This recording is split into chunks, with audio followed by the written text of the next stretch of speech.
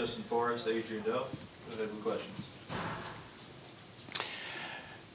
Well, on the bright side, your defense kept you in the game, but what happened on the offensive end to just make it such a struggle today? It wasn't nothing. It's just we didn't hit shots that we normally hit. I'm not going to blame it on nothing else. It just wasn't our night.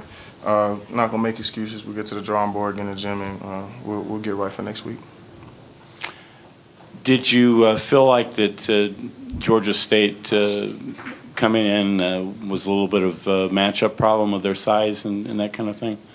No, we played these guys multiple times before and had success, so we weren't really too concerned about matchups. We know we're going to get everybody best shot going into how this year is going, but you know we weren't too really worried about matchups. It was just another game for us. You guys were in a really bad spot in the game when Dustin picked up his technical foul, and it seemed like at that point that kind of energized you. Is that kind of what happened to allow you to make it close at the end of the game? Yeah, I mean, Coach had our back, and he preached it all year, so the least we could do is go out there and give it all, go out there and finish the game hard, and you know, just keep doing what we can do to try and have some success.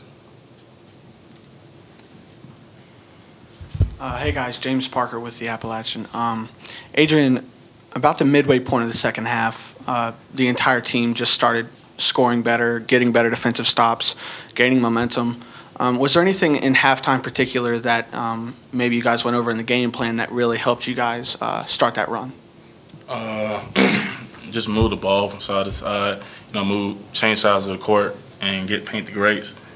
I think they was collapsing a lot, and we had some kickouts that we could have hit, but it's part of the game, and we just look forward to move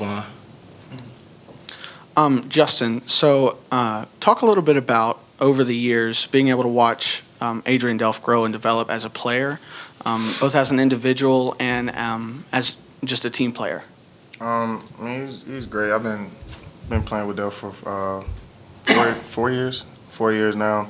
I mean, it's just his game has been the same. He's always been able to do this. I've seen him do way more than you guys can even imagine. But I mean, it doesn't surprise me at all. He's a great person, great basketball player, and my brother for life. So it doesn't really surprise me what he does. It makes me happy to see him having this much success because he puts the work in. He works his butt off, and it just makes me happy to be able to see everybody else being able to see what I've been seeing for 4 years.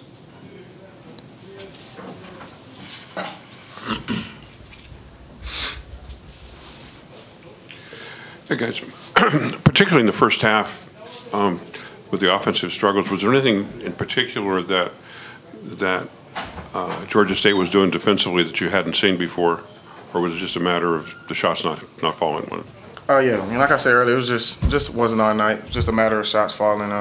You're gonna have nights like this. I mean, we probably haven't had one of these in a good little minute, but I mean, it happens. It's the game of basketball. You try to win them all, but you can't. But I mean, it's stuff like this happens. We'll shoot it better. We'll shoot it better next game. No questions? Answer. We're good. Thank y'all.